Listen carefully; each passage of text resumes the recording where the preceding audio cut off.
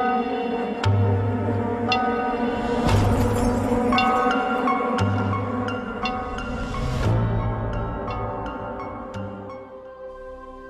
come forth not to get you to believe anything.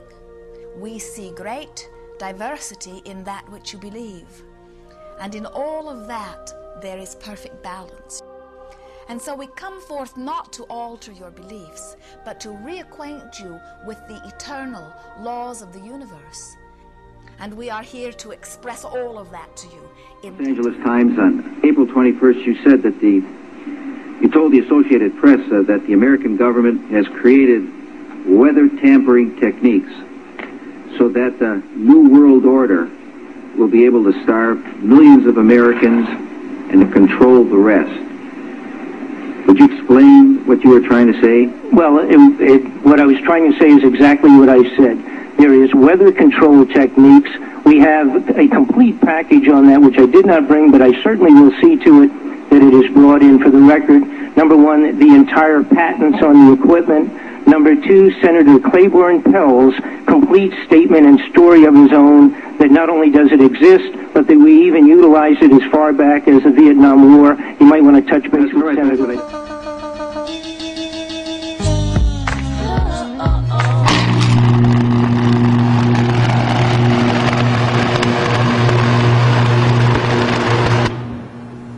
So we now have the Tibet flank.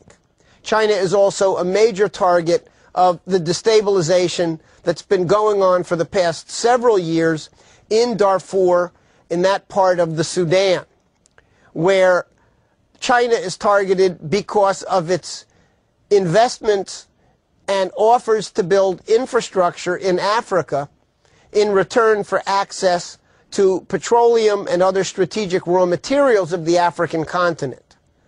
This is considered to be a real no-no by the oligarchs in London and their allies in Paris and other European capitals, who have historically viewed Africa as their private looting ground where they carry out population genocide and then steal the raw material wealth of the African continent. Now, and in China, the full horror of Monday's earthquake is starting to unfold. As rescuers push to the heart of the disaster, they're finding entire towns virtually obliterated. According to one report, the death toll is now well over 20,000 and rising by the hour. The blueprint for HAARP, High Frequency Active Auroral Research Program. What does HAARP do? HAARP is a large antenna where we beam radio frequency energy up into the upper atmosphere, and we create on a small scale what the sun normally does. Applications discussed in the patents included destroying missiles. Communications control and disruption were included. There were some other ideas both to possibly modify weather and finally to lift a portion of the upper atmosphere further out into space where hopefully it would be able to deflect missile trajectories. In 1983, I did radio tomography with 30 watts looking for oil in the ground. I found 26 oil wells over a 9-state area, and 100% of the time was accurate with just 30 watts of power beaming straight into solid rock. HAARP uses 1 billion watts beamed straight into the ionosphere for experiments. Picture these strings on the piano as layers of the earth. Each one has its own frequency. What we used to do is beam radio waves into the ground, and it would vibrate any strings that were present in the ground. We might get a sound back like, and we'd say, that's natural gas. We might get a sound back like, and we say that's crude oil. We were able to identify each frequency. We accomplished this with just 30 watts of radio power. If you do this with 2 billion watts, the vibrations are so violent that the entire piano would shake. In fact, the whole house would shake. In fact, the vibrations could be so severe underground that could even cause an earthquake. HAARP can create some of the effects that the sun creates that are similar to the aurora borealis. HAARP can paint designs in the sky, if you will.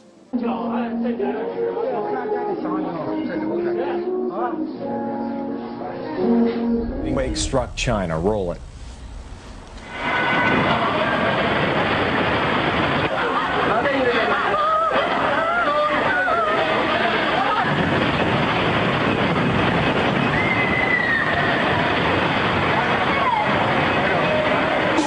Oh my. That's from an airport. That tape comes from a spot near the epicenter of that.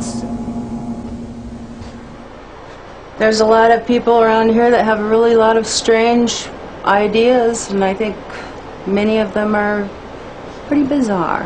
Michelle Angbritson keeps the HAARP computers from freezing up in between visits from the military scientists. Well, do you know? I mean, do you understand what they're doing here when the scientists come in? You mean when the scientists come in and shoot the beams up? Yeah, they're shooting the beams up, and I think that heats a little small space in the ionosphere, and then you've got guys that are sitting on computers, and you've got people putting up weather poles that measure weather and everything like that. I mean, there's something spooky going on here. There have been claims made by some scientists that that you could heat up the ionosphere and affect local weather. If you were to do Eastland patents, I have no doubt that's the case. There's a time glass in it, so symbolic to pyramids and time and stuff. Yeah. Then on either side of that, you've got two very tall candles, looking like a number 11, and also looking like the two pillars of Freemasonry that ISIS is standing between.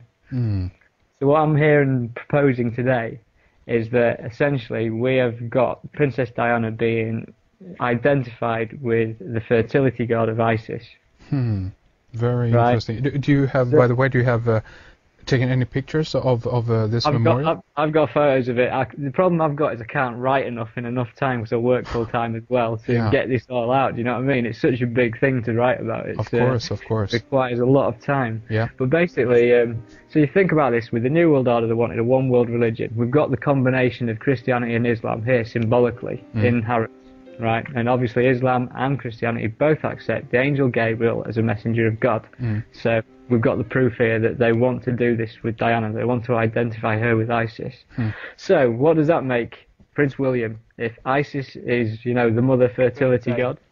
He was born on June the 21st. You know when June the 21st is? That's the summer solstice. Yes. Yeah. So basically, you know, the son of Most High. Yeah. So in the New Testament, the angel Gabriel announced, "He shall be great, and he shall be called the Son of the Most High. The Holy which shall be born of thee shall be called the Son of God." Right? Yeah. So we've got Prince William's birthday, and it's on the solstice when the sun is most high. Yeah. Right? And then you look into it a bit further. How old is he in 2012? Probably 33, right? No, he's 30 years old. 30 years old. Okay. Yeah. Connection here. Jesus began his ministry at age 30. There you go. Okay.